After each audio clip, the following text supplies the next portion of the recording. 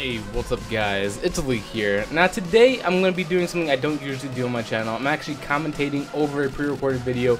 So I was recently having fun playing Iron Banner because Iron Banner is out for Destiny, if you guys don't know that.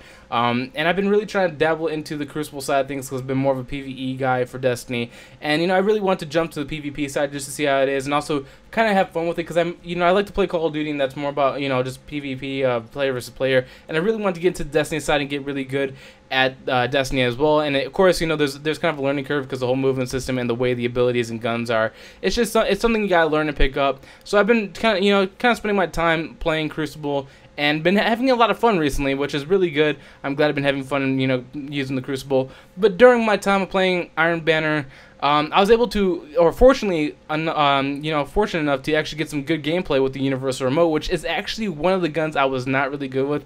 The Universal Remote and the No Land Beyond were actually the two weapons I've been trying to practice with because those are two weapons I am not really actually good with.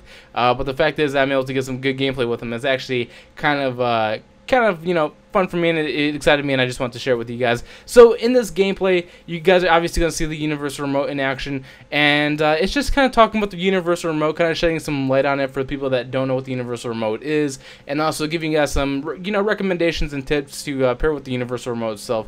And so if you guys don't know what the Universal Remote is, it's a shotgun that you can use in your primary slot. It's an exotic. It does allow you to free up your special or your secondary slot or whatever, your special slot, and you can put like a sniper or a sidearm, something that works with it, which I definitely recommend using a sidearm. It seems like it pairs well. If you miss a shot, you can easily switch to sidearm to finish them off.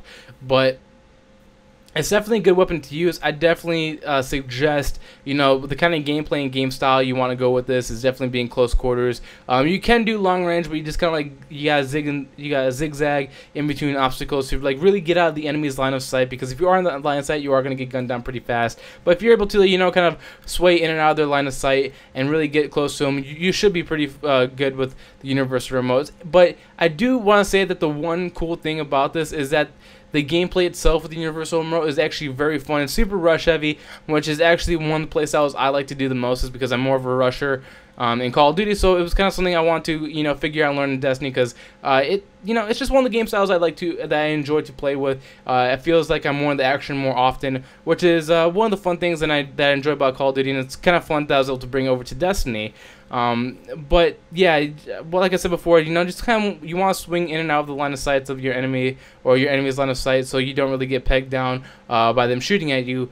But another thing I'd like to say is definitely try your best to unlock the Universal Remote perk itself. The reason why is because if you aim down sight, you do get a slight boost to damage and range, which is definitely something you want with the Universal Remote. It does have really decent range by itself, but it definitely complements the gun more just to be able to get some of that range down sight and range down further when you're aiming down sight, which is definitely a good thing. But definitely one of the things you should try doing the most is shooting and meleeing. One of the things I like to do the most with my Warlock is when I'm close with them and I shoot them with the Universal Remote and I have them really hurt, I like to finish them off with melee. But of course, it's kind of where the sidearm comes in. Other than that, I've been having a lot of fun with this this weapon, the Universal Remote. It's just been super fun to use, and I just love the game style and gameplay that you can get with it. It's just one of those things where it allows you to rush and be free, and it really allows you to be creative with your engagements, which I actually think I like the most with this weapon. Is it allows you to really, if you're good enough with rushing, you're able to really control the engagements that you get into and kind of control how the flow is when you're in a gunfight with somebody, which I like the most. But hopefully you guys enjoyed the gameplay. That's what I want to say about the Universal Remote, is that that's pretty fun to use, and I definitely recommend using it. If you guys do use it, I definitely recommend pairing it with a sidearm, and try to also go for the melees. Make sure if you get them hurt, try to finish them off the melee, because it's definitely going to be within that range where you can one-hit melee them after you shoot them with the Universal.